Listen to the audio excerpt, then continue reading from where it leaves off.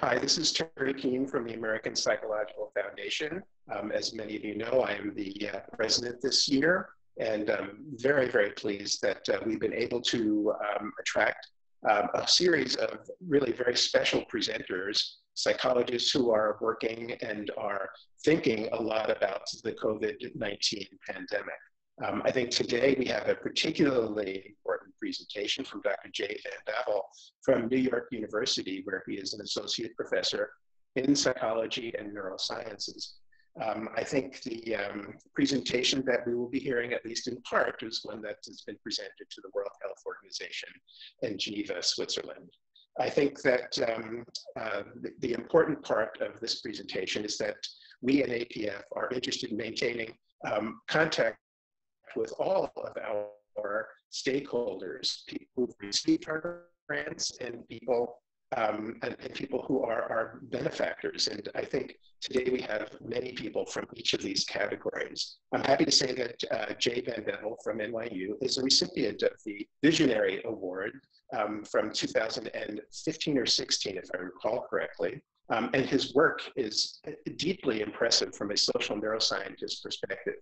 I think it's valuable for us to understand that psychology is contributing worldwide to efforts to manage this pandemic in ways that I think are novel and unique. And I think today we will hear from Jay some of the very interesting and innovative approaches that he has pioneered in his work at the NYU. Jay received his doctoral degree from the University of Toronto in Ontario, and he completed a postdoc at Ohio State University before joining NYU's faculty in 2010.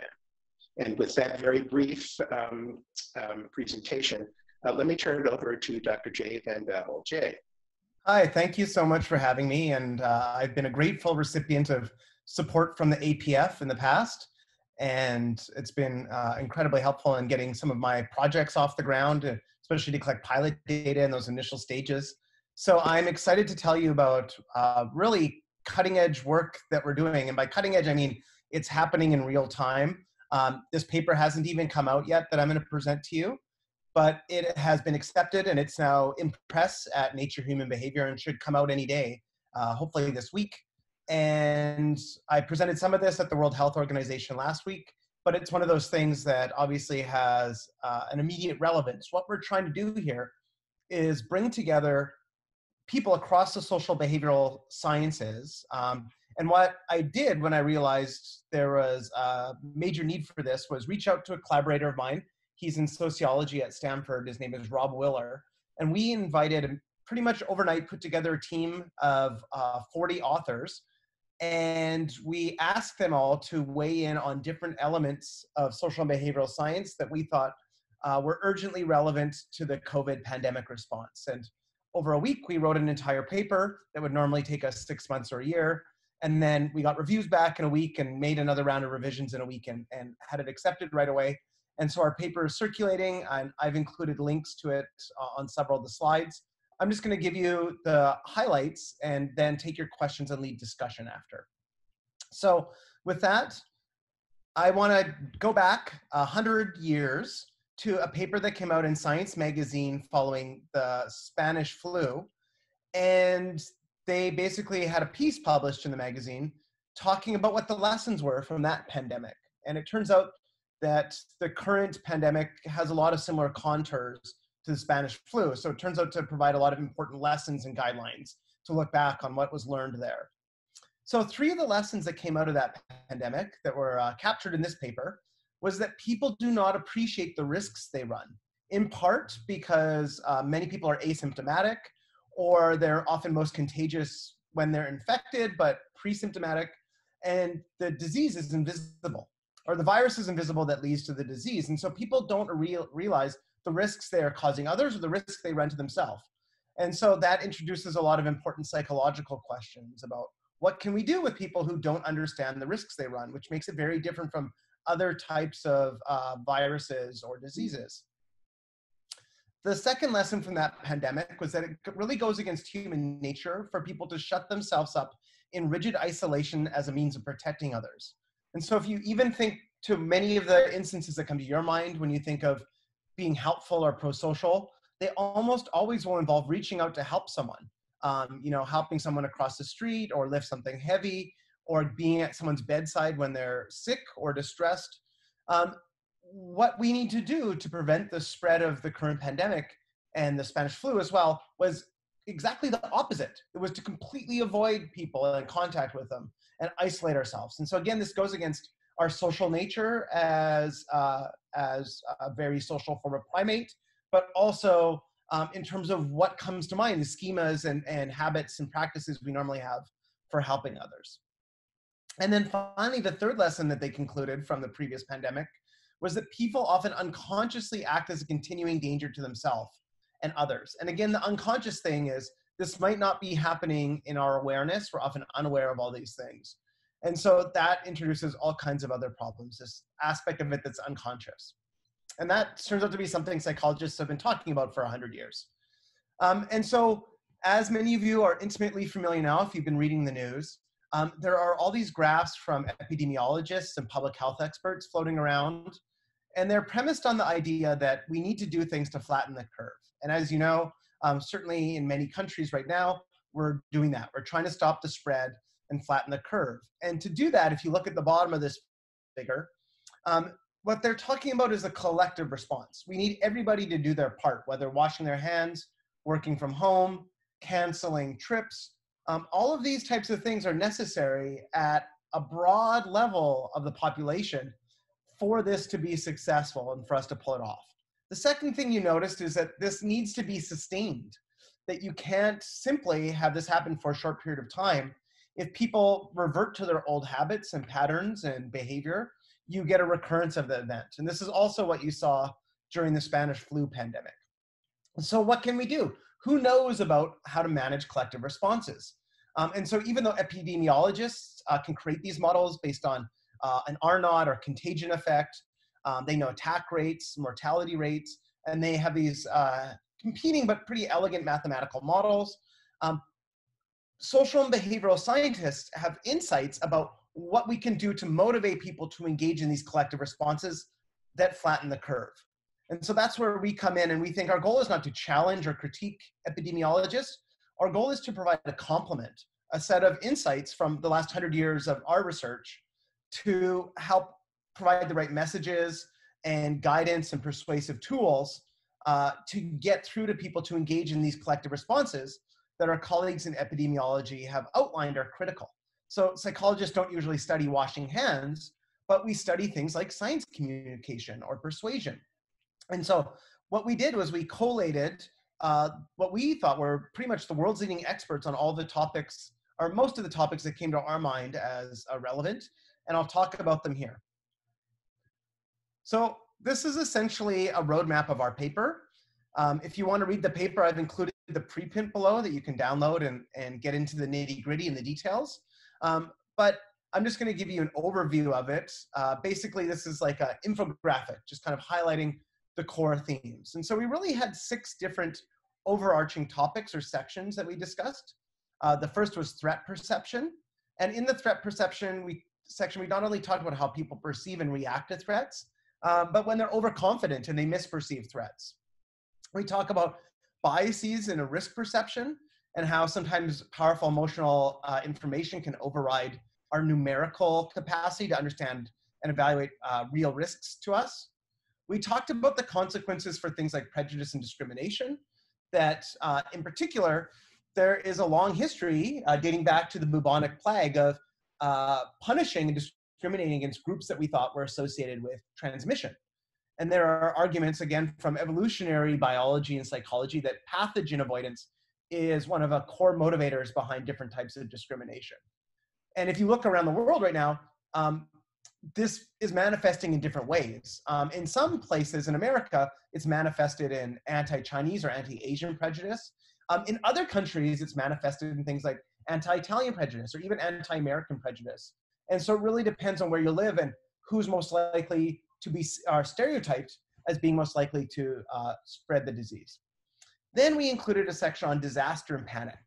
This is something you might have seen in the news a lot lately, pictures or social media, pictures of toilet paper missing from stores. And there are a lot of supply chain challenges right now going on around that, but there's an additional psychological element that when you see those, how do you react? And it turns out that we have a narrative of panic, that in crises, people panic, looting starts, and things like this. What we point out is if you look across a lot of different disaster events, panic is actually pretty rare. And yet it's something that the media likes to characterize. The problem, of course, is that if the media represents people as panicking, or we do by showing empty aisles in the grocery store, it means that other people are more likely to go and hoard supplies just rationally in response to what they think are scarcities. And so we talk about managing that psychology and understanding that panic is actually not the normal response, and also what needs to be communicated to mitigate it from actually happening. We also have a section on leadership, which is critical. So we looked at some of the lessons from previous pandemics like Ebola, and looked at the key role of trust in certain communities and how you can work with local authorities, community organizations, and leaders to get information out and ensure compliance with health practices. We talk a lot about the language and goals of identity leadership, so what leaders can do to get everybody on board and avoid fragmentation or disinformation campaigns. And we talked about what leaders can do specifically to promote and benefit their in-group without disparaging or harming out-groups or closing them off. As you can tell from the authors on our paper, we're firmly in the belief that you need to collaborate across disciplines, nationalities to solve this problem. And you can see this in the medical science community. You don't want a situation where one country gets the vaccine and then doesn't share it with any other countries or sells it at incredible prices where most people can't buy it. And so you really need to think about how you can promote cooperation success within a group without harming your relationships with other groups for all of these reasons. And then that is related to our section on aligning individual and collective interests. Some people default into a zero-sum thinking that, if I'm gonna get the groceries, then you can't, or if you get them, I won't be able to get them.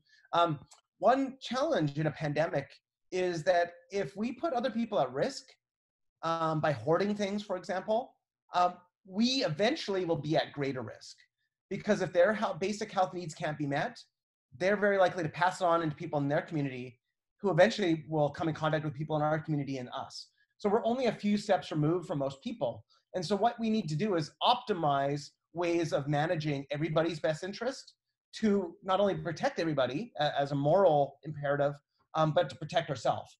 And again, that goes against people's intuitions a lot of time about how to manage resources. We often think in very zero-sum ways of thinking.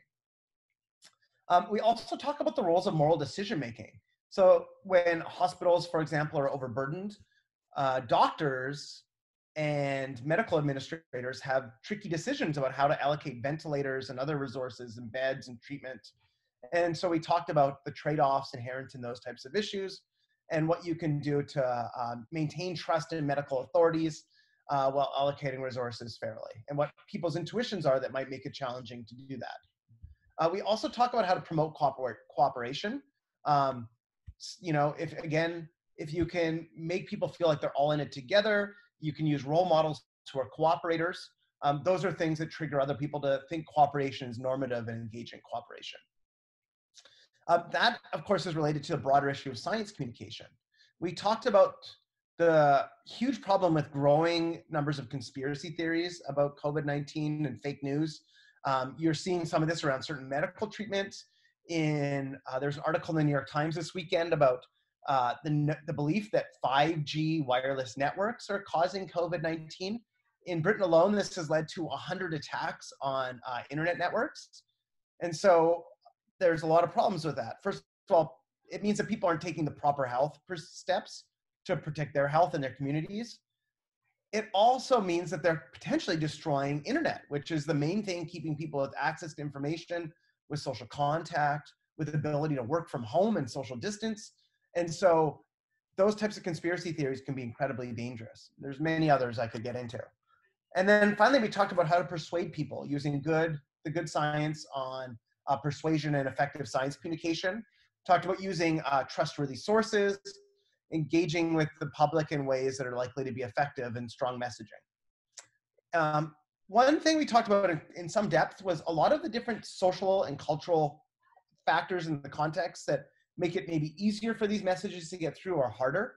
And so we talked about social norms in different communities and how they can be leveraged to promote healthy messages.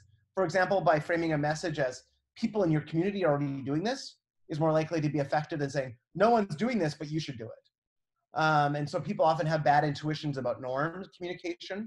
We talked a lot about social inequality and race and ethnicity and how those are related to economic inequality and other aspects to resources and systemic barriers. You can see this, for example, I live in New York. And right now in New York, if you look at where the attack rates and mortality rates for COVID-19 are highest, are in poor ethnic neighborhoods. These are people who don't have as much access to the healthcare system, are poor, are living together, are working in frontline jobs where they're at incredible risk. And so COVID is ravaging a lot of these communities. The death rate, mortality rate is much higher, for example, among the African-American community than the white community or the Asian community. And so these are things that are just fundamental, not only in our country, but in many other countries around the world.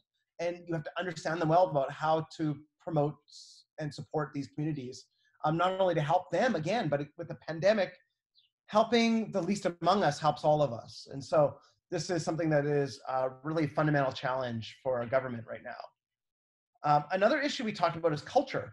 So if you look at around the world at the rate of spread, you'll notice that a lot of countries that have been able to manage the spread more effectively are Asian cultures.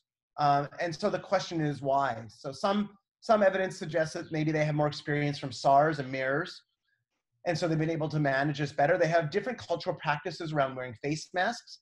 I just saw a few minutes ago that the governor of New York, Andrew Cuomo, just mandated face mask wearing, but this has been happening in Asian cultures for a long time.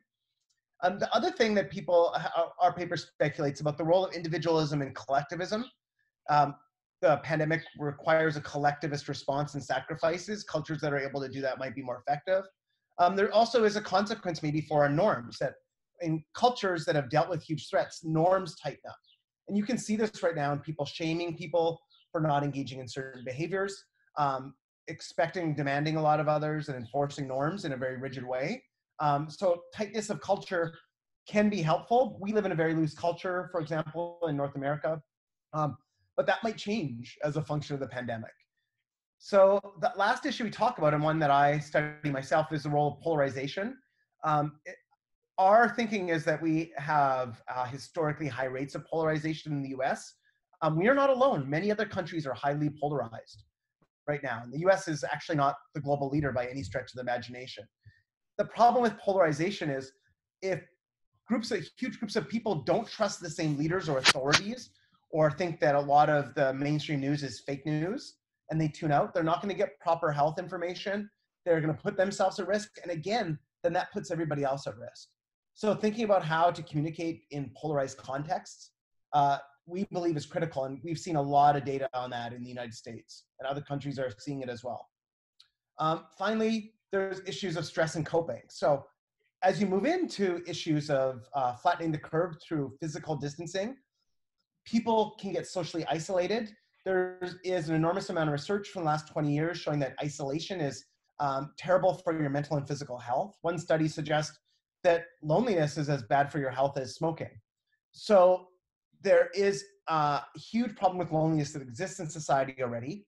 It's especially concentrated among elderly people who are at highest risk for COVID. And so we need to think of ways to promote connection through online means and other means. We also talk about the language, that maybe we should not be using terms like social distancing because they might imply that people should avoid social contact. What we recommend is using terms like physical distancing, which imply you should and can maintain a social relationship with people, just be physically distant from them while you do it. We'll also talk about the challenges for intimate relationships. So some people have seen the spike in divorce data from China. Many people are not used to living in minute-to-minute contact with their spouse or their family. Another thing that some scholars have seen is an increase in spousal abuse and domestic violence. And so there are huge challenges. There's also some data that suggests that many relationships actually get better under isolation. But what you tend to see is that people in problematic relationships, things get worse. People in great relationships, if anything, it can be a connecting opportunity. But just to understand those dynamics is really critical for what's happening inside the home for billions of people around the globe right now. And then the last thing we talk about is healthy mindsets, how people can frame up to think about the situation in a way that promotes their mental and physical well-being. Obviously, if you're in a mode of panic all the time, that's not healthy. It might be functional and useful to a degree that you engage in protective behaviors, but beyond that, it can actually impair your mental and physical well-being. And so we talk about ways to manage stress as you're dealing with all these challenges. The next thing we talk about at the end of our papers, we try to have some pull-out quotes or implications that we think that the public and policymakers can use directly. One is that if you can build a sense of shared identity in a community or a culture or a nation, it can be helpful. Some research suggests you can do that by using and referring to the public and collective terms like us or we, and by urging people to act for the common good. There's some evidence now that people are more likely to engage in health behaviors if they think they're helping other people, not just framing it in terms of their own self-interest. The other key thing, as I mentioned about leadership, is identifying sources who are credible to different audiences to share public health. And you've seen that in the US with Anthony Fauci, who goes on, he's the main medical contact right now leading the response in the United States. He has gone on YouTube channels because it turns out younger people, especially Gen Z and millennials, get a lot of their information from watching YouTube. I don't watch YouTube that much, but you need to think of who are the people in those communities that you want to reach. And if you want to reach young people, you've got to find means to do it. If you want to reach people in older communities, you might need to get religious leaders on board. If religious leaders are trying to just hold regular ceremonies and they're not presenting this health information in a way that's helpful, it could undercut public health. And so you need to get them on board too. And if they are going to hold remote services, or I saw some services on Easter drive-throughs, embedding these public health messages with those leaders can get the message out in a powerful way to those people. The other thing we talked about is the need to use in-group models because people get norms from in-group members, not out-group members. And it also helps if you embed these norms and practices in people who are well-connected. So epidemiologists have studied how well-connected individuals can spread a disease. So people who are at the hubs of social networks, the famous example is Typhoid Mary, who spread typhoid among many people, was asymptomatic, but was moving along people. There's some super spreaders who've been covered in the news in different countries who've been spreading COVID-19. And so we understand how they spread the disease, but they are also incredibly powerful for spreading the right norms. So if you get influential people at the hubs of social networks and get them practicing and role modeling the right norms, they're going to be more effective. And then the other key thing is you need them to be accompanied by social approval. So you don't just need, people don't just respond to norms. They want to see norms that are rewarded. And so finding ways to reward and value those people publicly who are doing the right thing is also how norms spread. So just doing those three things with norms basically can supercharge their impact. We also looked at the research on fake news, and we found it might be helpful to make people aware that they benefit from others' access to preventative measures. Again, this is related to the notion of zero-sum thinking. You want people to be aware that if they allocate resources evenly so other people can social distance, it reduces the risk for their whole community, which helps them and their family. And so again, finding ways to get those messages across that people realize helping others helps themselves, and that their individual goals are aligned with collective and community goals is key. Another thing we talk about is preparing people to encounter misinformation. If you don't prepare people for it, when they encounter it, they might be more convinced. And so there's research suggesting that you can inoculate people against misinformation by preparing them by having them encounter it in small doses and giving them accurate information and strong counter arguments against it. So not only are they inoculated against counter information, just like a flu shot inoculates against you against the flu, being exposed with a small dose of counter arguments or misinformation with plus counter arguments can build up your kind of mental antibodies to fight misinformation when you encounter it, and also to share that with others. And as I mentioned before, we should think about the language around the practices we want to promote, because we need to manage social connection and support through this situation. And so moving from terms like social distancing to physical distancing might help make sure that people engage in the health behavior we want without harming their mental health, and also making it more socially sustainable for longer periods. If we want people to socially distance for more than a few weeks, we need to take a long-term view of this issue. How are we going to help them socially distance for months or maybe much longer than that, as we're starting to see from some models? So that is all the key points from that first paper, which is really just a review of all the literature that we thought was relevant. Of course, we've only started to learn about COVID-19, and we're starting to do research on it in social and behavioral sciences. But there's not a lot of data yet, and a lot of data is from individual labs. A lot of it's as usual in psychology with convenience populations like undergraduate students or simple online samples. So this is a new project I'm launching. I just launched it this weekend, and I posted an invitation around the globe for people to join me in studying all of these factors that I just mentioned, or most of these factors, to understand what predicts the prevention of COVID-19 around the world. And what we're hoping to do is get people from around the world to complete a set of surveys in representative samples. And so we can bring all the data together rapidly. Our goal is to get it together within 2 weeks and make it publicly available. So scholars and public health experts from around the world can use it to see what are risk factors predicting exposure to COVID-19, what are factors that predict actual good public health behaviors, so we can target populations and identify ways to communicate with them. And so we already have, as of yesterday, 39 different countries have signed on board to collect representative samples. We have 128 research teams in these countries who are working together to collect samples of at least 500 people in each country around the world. We believe this is the largest study of human morality and social psychology potentially ever.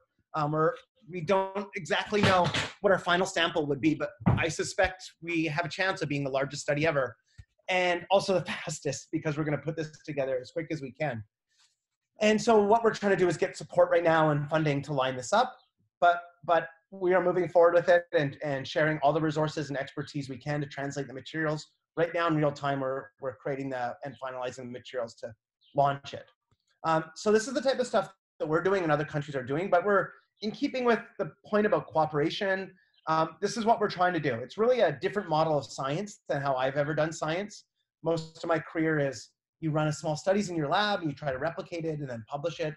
We're really rethinking how we do science here. And I think this is not just going to be a massive sea change for how we think about issues like this pandemic, but I think it's going to be a tipping point in how we think about doing science going forward. So it's a frenetic time. It's a scary time for a lot of people, but it's also, I'm hopeful that it's an exciting time. So with that, I'm just going to acknowledge my authors, my co-authors on our paper, Nature, Human Behavior, and then I'm going to take questions. So I see a question came in from Kate Brown. What gaps in our psychological science would be helpful for the scientific community to address to aid our responses to COVID-19? I actually think we try to lay out some of this in our paper. What I think is there's a lot of gaps. And so we did our best to put together what we thought were the best possible pieces of data. What I will say, and it came clear as we did it, is as we're trying to draw inferences, a huge challenge is that a lot of our studies are based on convenience samples, largely North America or Western Europe, and largely at wealthy elite universities. And so when you're studying that, I'll just speak for myself. When I do studies at New York University with undergrads, I'm looking at 18 to 19-year-olds who are highly educated, very wealthy, from an urban environment. And so if you think of what are the risk factors for COVID-19, we know it's older people, largely over 65, who are more likely to be hospitalized or have high mortality rates. It actually tends to be men who are more at risk too, especially older men. And it's often poor minority communities. And so those are all communities that are vastly underrepresented at the universities where we collect most of our data and do our research. And so that's why I think that most of our research on this is speculative. We expect a lot of it will hold because a lot of it's been done in many labs in many places. but we think there's massive gaps, especially an understanding, especially of these particular populations and what the factors are that might put them at risk. I'll just give you an example. So I do research on fake news and misinformation. We talk a lot about how the internet is a source of a lot of misinformation and fake news spreading, and young people are mostly on the internet, so we conclude that they're spreading and exposed to fake news. Well, there was a research on people's actual sharing on Facebook before the last 2016 presidential election, and it was a collaborator of mine at NYU, and what he found was that people over 65 were 7 times more likely to share fake news, real fake news, than people under 25. And so the risk factors for sharing that information are radically different than the samples we study. And it turns out those are also people who vote at much higher rates. And so if we think about how we're going to deal with things like fake news, we need data on those samples, and we just simply cannot get them in the way that we normally do research at universities. So again, I think this is just a pervasive issue, but I think it's particularly relevant to COVID. So I'll take the next question from Dorothy. It says, Tom Friedman at the New York Times is likely to write about and support this work. I have a good connection to Biden, and maybe he would get behind this. I would be happy to talk with you, Dorothy. I actually am talking to the Congressional and Senatorial Science Committee tomorrow and the World Health Organization, so I'm doing my best to get this out there. But I would be happy to talk to anybody at the New York Times. And I guess I'll follow up with a phone call. You gave me your number. So thank you for that. Anything we can do to communicate this in ways that can help share the information, but move the conversation forward in a way that's helpful, productive, but also anchored in data, I think is the best bet. Helen also asks, did you learn anything from your presentation for the WHO? What do you think their biggest takeaway was? So I gave a talk as part of a conference. And so one of the cool things now is we can do these online conferences. So it's people from all over the world. I think there were 700 people who were there for my talk. And I remember 70% of them were government or NGOs. 30% were academics or scientists. So most of the audience for this right now, scientists are doing the work, but we're trying to share it as ethically and efficiently as we can. I think the biggest takeaway they have is they told me they do not have almost any expertise in social behavioral sciences. The World Health Organization deals with virologists, epidemiologists, medical doctors, public health officials. They don't have expertise in the area, for example, where psychology is.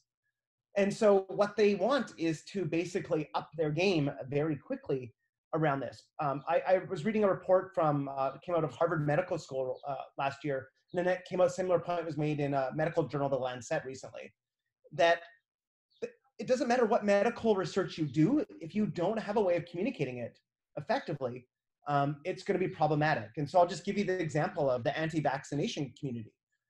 Even before this pandemic hit, there are huge swaths of the country who won't vaccinate themselves or their children. They don't trust the Center for Disease Control. And if we didn't have vaccinations, we would basically just be living in ongoing pandemics with polio and measles. And so that information is lost to young people. I talked to my mom about it, and she had kids who were severely compromised by polio and things like that, losing their ability to walk and things. So she remembers it. That memory is lost among large swaths of the population. They didn't have to live through periods where we didn't have herd immunity. And then, of course, it's people who have compromised immune systems that can't get the vaccines who are often thrust into the most risk. And so those medical articles suggested that figuring out how to communicate science is just as important or more important than actually doing the science. And so we think that's where we can help. We're not here to challenge we're not armchair epidemiologists with a blog where we're going to challenge our calculations. No, we're here to try to help them make their science as efficient as possible by finding effective ways to communicate, while also supporting the mental health of people going through this. Antonio asked, could you suggest something APA could specifically do to advocate science associated with the COVID-19 crisis? Yeah, I mean, APA is our main voice to policymakers and has been for many years. APA is well situated because obviously they have relationships with lawmakers. I think that they need to get this message out. I would suggest they probably have two points of entry. One is they can talk a lot about mental health. And so APA is well equipped to talk about the social isolation, stress, support, domestic abuse, because they're loaded with clinicians and clinical experts. But APA also funds and supports a lot of science. And so I think they also have a key role to play as a trusted representative for this type of work. A lot of the authors in this paper were psychologists, so, you know, from different areas of psychology, everything from clinical psychology to cultural psychology, personality psychology, social psychology, cognitive psychology, as well as other fields. So I think APA could be a kind of clearinghouse for the best possible information. And if they could find ways to get into the hands of governors and the White House in a way that they can communicate it, I think that that would be helpful. Again, none of these things are silver bullets. This is nothing we have to offer is equivalent to a vaccine. Our goal is to, you know, help 2% here, 4% over here, 5% here. Those are kind of the effect sizes in psychology. But if you start adding those up, you can start mitigating and flattening the curve. And so that's what our goal is to do, is to get the information that helps a little bit here and there, just to buy us time to save lives, to mitigate hospitalization visits, mitigate damage to the economy, by finding ways to help people through this. Terry notes, moral injury would be common experiences for providers. What can psychologists do to mitigate these effects? I'm not sure I know what moral injury means. Do you mean they have to compromise their values? I'm going to assume that that's what you mean, Terry. That is going to be a huge challenge. I don't even think we have something we do have a section on that in the moral decision-making section. One thing we talked about is the need to maintain trust in medical and clinical practitioners. And what we said, if there are going to be medical decisions, for example, about how to allocate ventilators, we suggested that administrators or government officials need to make those decisions so that the psychological burden and pushback from patients doesn't fall on doctors. And they're not constantly burdened with the weight of those types of decisions. So that's something that they should obviously be huge stakeholders in those decisions, but it shouldn't have to fall on them with every single patient they face. So that, I think, is one thing that is key. Julia says, letters to young scientists are my favorite column in Science Magazine. How did you get involved in this ongoing project? So I have to say, by background, I also write an advice column to early career scientists in Science Magazine, along with 4 friends who are columnists. And basically it was my friend June Gruber, who's a clinical psychologist, and I were sharing tips about resources for mentoring, and we decided it would be helpful for young people to have a mentoring column. A lot of young people, especially people who are at lower ranked programs or aren't getting the mentorship they deserve from their advisors, can benefit enormously from people who have those insights and wherewithal and connections. And so we decided that if we're going to do this, we want to do it at a very high level of quality for a big audience. Unfortunately, with social media, there's also a lot of misinformation about how to do good science and advance your scientific career.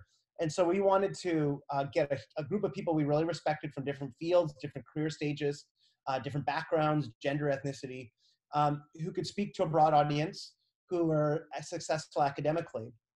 And then what we do is we all select column ideas, write them together as a team, and take turns taking the lead on it. And we also have editors, because science has a high quality control. So they help us select topics, and they do a lot of editing, hands-on, multiple rounds of revision. And so that ensured that we're not just, you know, writing a blog with one person's thoughts on how to be a successful young scientist. We have a very curated, highly edited column, which can make it a bit dull because it's a compromise, but we also think it is going to have more standing, hopefully more. It'll be, our editor likes to say we're aiming for evergreen columns that you could read a year from now, 5 years from now, 10 years from now, and they'll still be useful to young people. And I find that when I have young scientists in my lab or my classes, and they ask how to get into graduate school, I can send them a column that I've written with links, advice, that's curated and edited, and that they can read it and share it with others. So that was also the goal, is to make mentoring kind of a foundational level of advice and knowledge kind of more standardized, so people don't fall through the cracks. Especially we find that, you know, first generation students and students without the social networks are the ones who are probably face those challenges of getting good advice the most. Dorothy notes, can you put the title up again at the end so we can share it with others who could benefit from it? That's great advice. That's advice I always hear at my talks, but I always forget to do, is you want to give the title and stuff on the last slide, not just the acknowledgements. So this is the title. If you do a Google search, you can find the paper. Also, I'm happy to share the slides. I have a slide share link with all these slides when I gave this talk to the World Health Organization. So if you type in this title or my name and slide share, you'll be able to download all the slides. If you want to share them or read them, you're welcome to do it. I try to make all the content as open as possible to help people and make it as transparent as possible.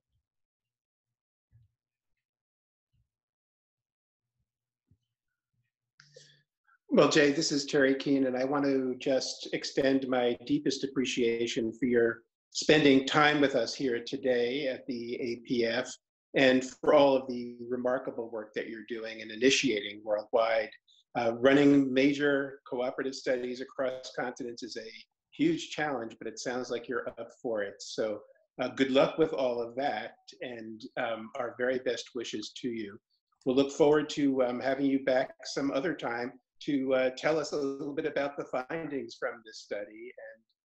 And again, let me just express my deepest appreciation to you for the work that you're doing, the work that you have done, and for the work that you'll continue to do.